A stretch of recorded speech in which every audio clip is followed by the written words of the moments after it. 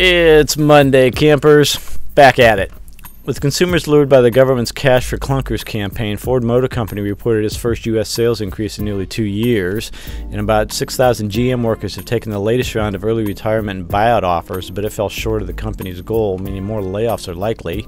And while online job advertisements remain steady from June to July, a national report shows over 560,000 fewer advertised vacancies compared with the same period a year earlier. Stocks rose today after data showed the manufacturing sector edged closer to growth in July. Here are the numbers.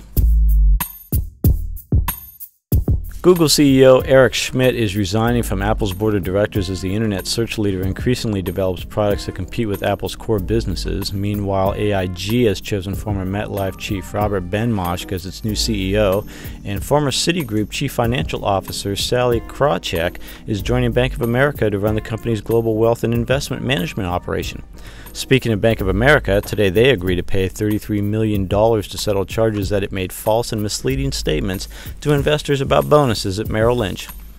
For the Business Press, I'm Dave Kaufman. Join us again tomorrow for another Biz Minute.